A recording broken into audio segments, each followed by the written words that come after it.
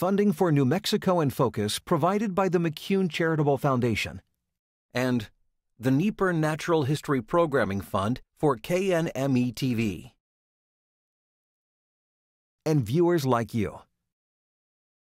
This week on New Mexico in Focus, a candid conversation about youth violence and the people trying to stop it.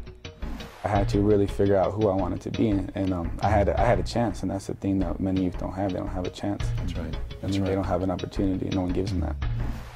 And as a federal decision looms, an update on the battle over water in the Gila River. New Mexico in Focus starts now.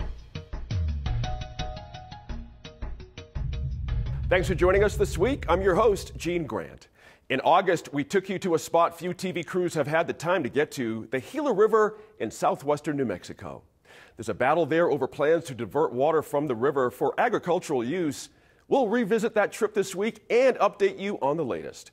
We also take a tough look at youth violence in Albuquerque with filmmaker John Acosta and a group of young activists who say policymakers need to listen and try a different approach.